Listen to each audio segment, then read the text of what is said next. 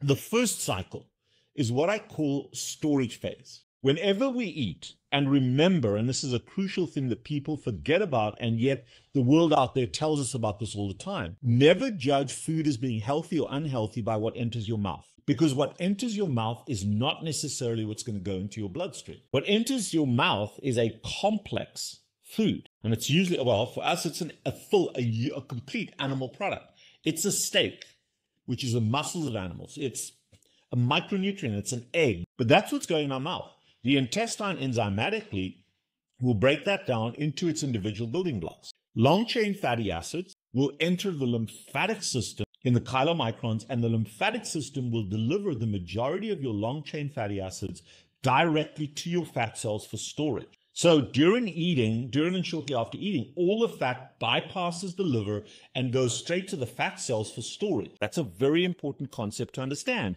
And as those fat cells take up fat, even in the brain, that switches off our eating.